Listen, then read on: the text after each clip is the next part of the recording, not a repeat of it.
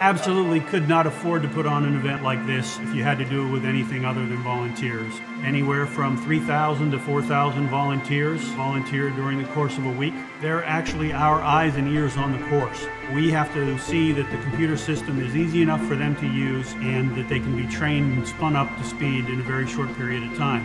And the software that the IT team from the PGA of America has delivered is the intuitive type of software that was required to make these users proficient their first time out. With having a single point of contact with ScanRead, I can call Ron at any point. He's very responsive. I've called him in fact, I called him this past Sunday night at about 9 o'clock, so it's not always on office hours. Very responsive. I can call ScanRead, ask for something that I didn't know I was going to need, and often have it on site the next day. Water resistance on the internet is extraordinary. We've used other devices where we have lost devices. They didn't last as well. We find them to be very high performance units. They're out there in the pouring rain of one event versus the baking beach sun of Kiowa Island, so their ruggedized nature has been great. Anybody can drop them and they just pick right up. Certainly light years better than we were when we started.